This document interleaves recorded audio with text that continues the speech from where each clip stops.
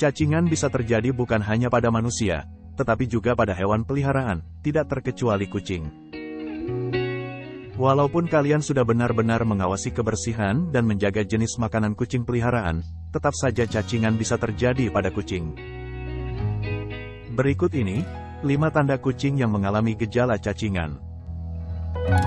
Namun sebelum lanjut, mari bantu dukung channel ini, dengan cara subscribe, like dan share sebanyak-banyaknya. Satu subscribe dari kalian, akan sangat bermanfaat bagi perkembangan channel ini. 1. Turunnya berat badan dan perut membuncit.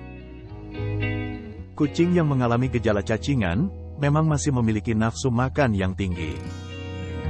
Akan tetapi, jika kucing kalian mengalami penurunan berat badan dan perutnya terlihat membuncit, itu bisa menjadi tanda kucing kalian mengalami gejala cacingan.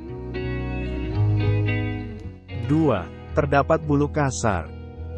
Tanda lainnya ketika kucing mengalami gejala cacingan adalah perubahan pada kondisi bulunya.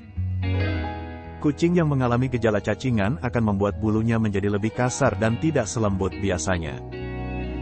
Dan jika tanda tersebut diikuti dengan perut yang membuncit, bisa diartikan kucing kalian mengalami gejala cacingan. 3. Berubahnya kebiasaan bab. Kalian bisa mencermati kebiasaan buang air besar yang berubah pada kucing kesayangan kalian. Misalnya, kucing yang biasanya bab di pagi hari dan berubah jadi tidak menentu, itu menandakan kucing kalian mengalami gejala cacingan. 4.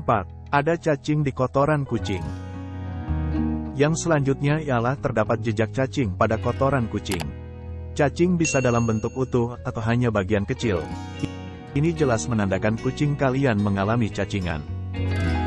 Untuk lebih memastikannya kalian juga bisa mengamati sekitar anus dan di area tempat tidur kucing, apakah terdapat cacing atau tidak. 5.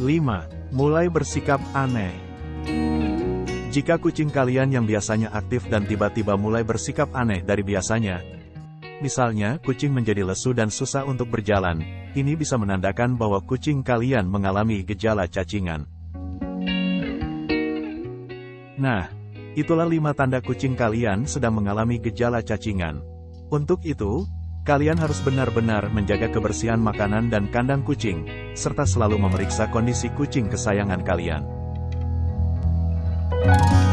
Bila kalian suka dengan video ini, jangan lupa untuk subscribe dan nyalakan lonceng notifikasinya, dan nantikan video selanjutnya.